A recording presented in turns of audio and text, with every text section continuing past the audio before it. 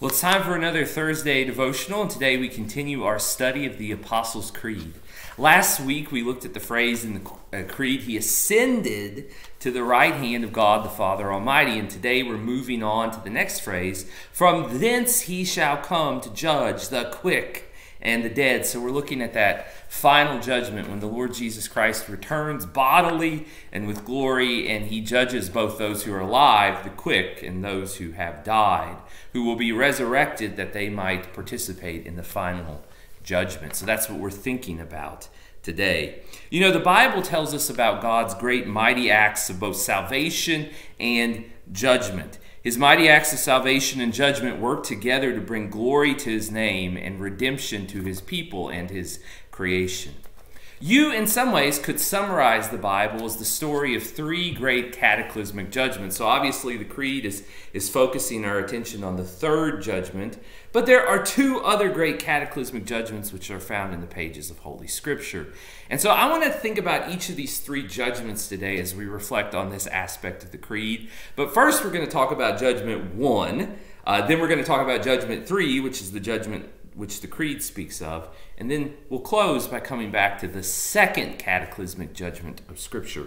Well, the first great cataclysmic judgment of Scripture it's helpful for us to think about today is the flood that came upon the world in Noah's time. Now, I know that this is a challenging story for many people, at least, many adults. You hear it in Sunday school, but as you get older and you hear other kinds of ideas, it becomes challenging, and you wonder about different aspects of the story. I mean, was the flood really universal? Was there really a giant boat? Was the salvation of the various species of animals? What are we to think of all of that? And I know that there are struggles.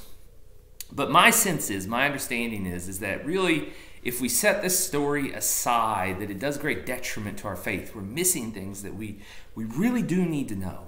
It's interesting to observe that many cultures have preserved stories of cataclysmic floods. Native American tribes, African tribes, Babylonians, Sumerians. Flood stories show up in Incan myth and in Hindu writings. And what are we to make of the near universal presence of these kind of flood stories? Now, some people would say it's just really there was this kind of genetic transmission. One culture passed the story to another culture, which changed it a little bit, which passed it to another. But I wonder if that makes a lot of sense given the wide geographic spread of these stories and the diversity of the cultures which have these flood stories. I wonder if it really holds up over time, that idea.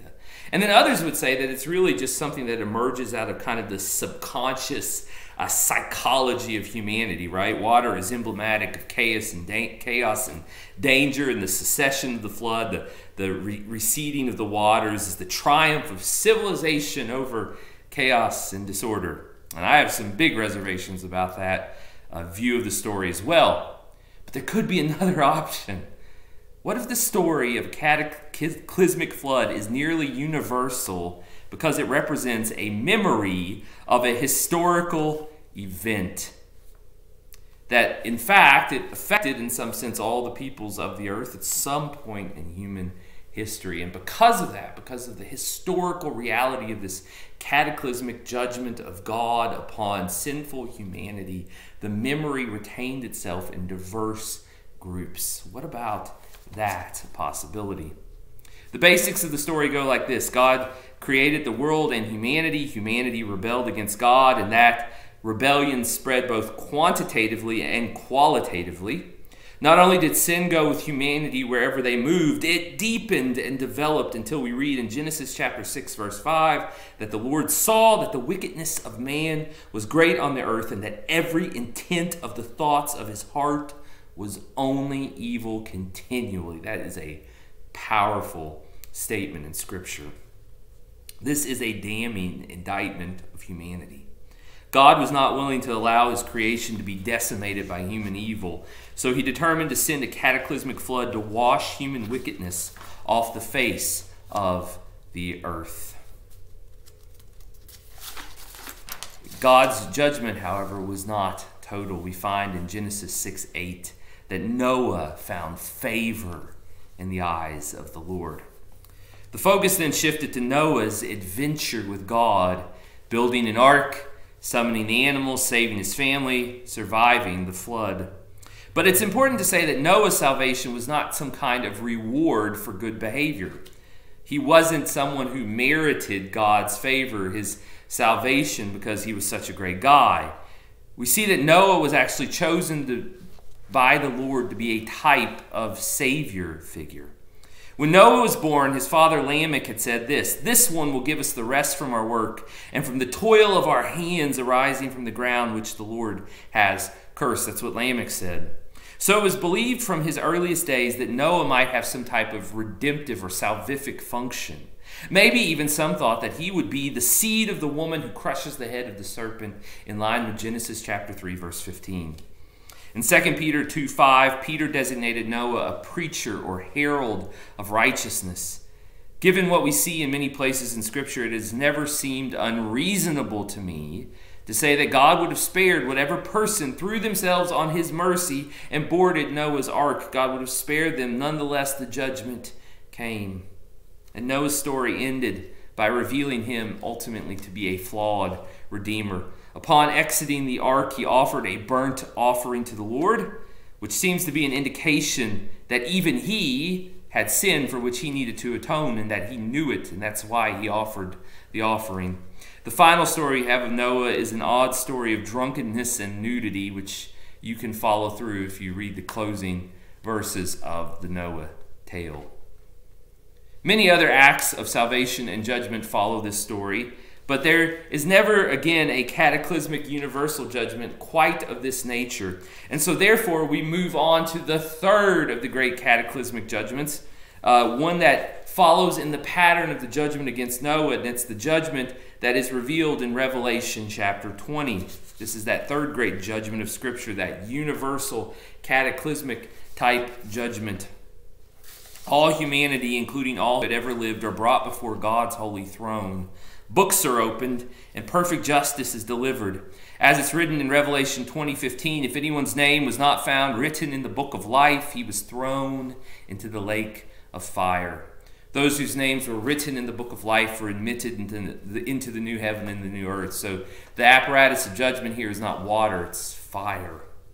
Well, of course, the wise person who reads that story asks the crucial question, how can my name be written in the book of life? Or how can I know that my name is written in the book of life? And that leads us back to Revelation 3:5, where the exalted Christ says this. He says, he who overcomes will thus be clothed in white garments. And I will not erase his name from the book of life, and I will confess his name before my Father and before his angels. Okay, great. You want to know that your name is written in the book of life? Jesus says you need to be he who overcomes. But how do we overcome? Well, let's go to Revelation 12:11. We find that the brethren there in Revelation 12:11 have overcome their accuser, the devil, because of the blood of the Lamb and the word of their testimony. That's what it says. We can then weave these threads together. If your hope is in the blood of the Lamb, that's where your hope is, then your name will be found in the book of life. Because if you have your hope in the blood of the Lamb, the testimony of what the Lord Jesus Christ has done, the testimony of those who have overcome the accuser, if your hope is in Jesus, then you have overcome. And if you have overcome, then your name is certainly in the book of life, and you will persist in God's mercy at the great judgment pictured in Revelation 20. The blood of the Lamb. Now that gets us to the second cataclysmic judgment in Scripture. We often forget. We think about the first and the third, these great kind of universal judging events, but there is this judgment that happens between those points of time. The cross of Calvary is also a cataclysmic judgment, like the flood that precedes it and the great judgment which follows it. But here the judgment of God falls upon the spotless Lamb of God, the eternal Son of God incarnate. The judgment came upon him not because of anything he had done, but because of our rebellion against God. He willingly offered his life as an atoning sacrifice to cleanse all those who trust in him of their God-alienating unrighteousness. Their unrighteousness. Because judgment fell upon the Son, we who trust in Jesus need not fear the judgment to come. Noah found favor with God, but we discover that he was a failed redeemer.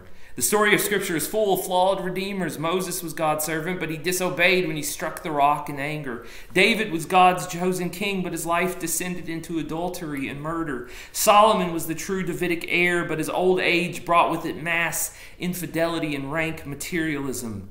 But then we have Jesus. Like Noah, he too had favor with God.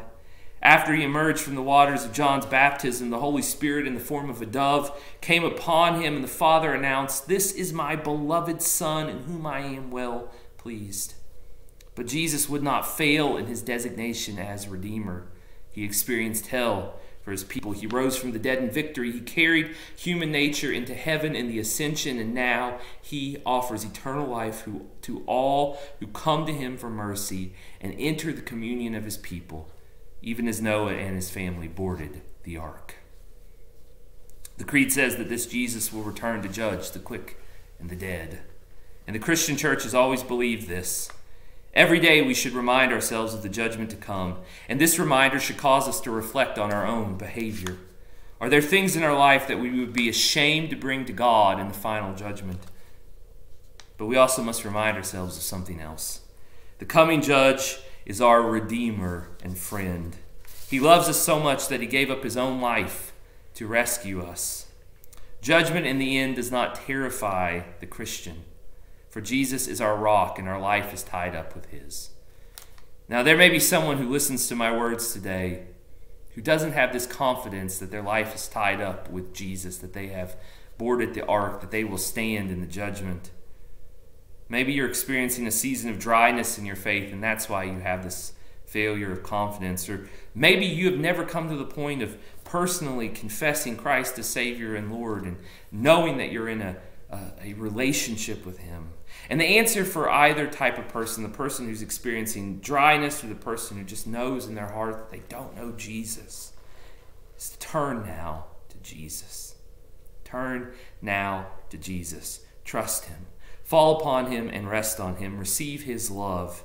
If you do, the fear of judgment will soon be driven away by the deep perception of God's care for you. Would you join me in prayer?